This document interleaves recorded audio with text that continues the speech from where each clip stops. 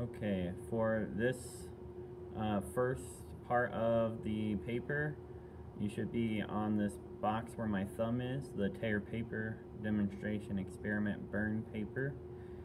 As I go over each of these experiments, you need to fill out the physical state of the substance, the color of the substance, and then write your observations on them.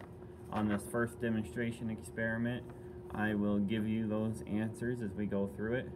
And then after that, you will have to provide them yourself. Then after the 5 experiments on the back of this paper, you will answer the conclusion questions. Down here on number 2, you're answering if it's a physical change or a chemical change, and then giving me evidence as to why it is one or the other. So, on this first experiment, we have a piece of paper.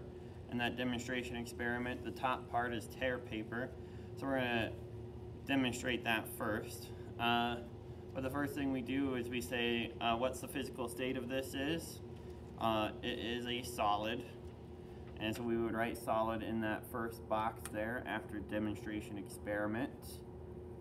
Its color is white, and so we're going to write white in the color there. And then we'll do the experiment, tear paper. Okay, and you're going to write your observations about what you saw happen here. One thing can be that the paper's total area has been reduced or split into 2. There's an uneven tear throughout the paper. So it's kind of zigzaggy. The paper did not change into a new substance. So those are a couple of observations that I could make there. Then the next part of this demonstration experiment, burning the paper, we're going to write our observations there on that as well.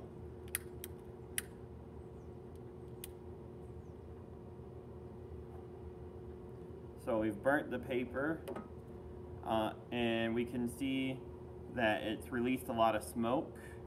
We can see that it's created some white and black ash, and the paper has been significantly reduced where it was burned in size. So we could write all of that in our observations as well. And so those observations will help us understand if a chemical or physical change occurred. And so if we flipped over back on the side with the conclusion questions, where that demonstration experiment is, we would split this in half just like this, because there's 2 different changes that we did there in the demonstration experiment. The first one, we tore paper. Based off our observations, we said that paper didn't really change too much in the end. And so that would be a physical change. Even though it changed its appearance, it did not change substance. And that's what we'd put there on evidence. Then on the second part, where we burned the paper, we would say it was a chemical change. And our evidence would be that we created new substances, ash, smoke, which is carbon dioxide, and probably some water in that gas as well. And so we had a smell change, we had a color change, we created a new substance. All of those things are evidence that we would put here for why a chemical change occurred. Also, we added heat would be another evidence.